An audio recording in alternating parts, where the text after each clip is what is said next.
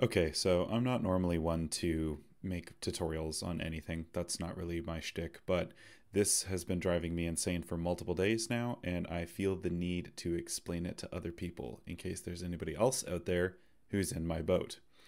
All I wanted to do was get an ambient occlusion texture from a model in Blender with literally as few button presses as possible. This, in my opinion, is the no bullshit way to actually achieve that. First things first, I'm just going to model something complex enough to actually show that there's ambient occlusion.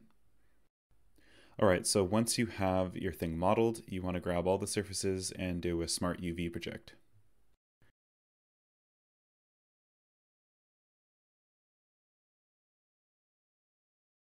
Then I'm going to go to the UV panel, and you can see it there.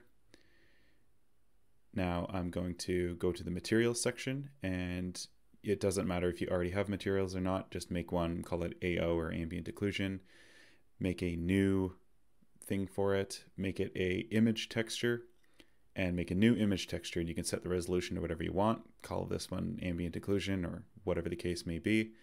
If you have a nomenclature, use it, and leave everything default and hit OK. So you'll see a big black thing there, and it's got all of the things on it. Make sure it matches at the top there in the UV panel. And then you're going to unselect the faces and select the object itself. And go to the Render tab on the side. Make sure it's set to cycles, not EV. Make sure it's set to CPU. Maybe GPU works, but I use CPU. Then go to Bake, select the bake type, make it ambient occlusion, and press the Bake button. Now it's going to do its thing. It's pretty quick.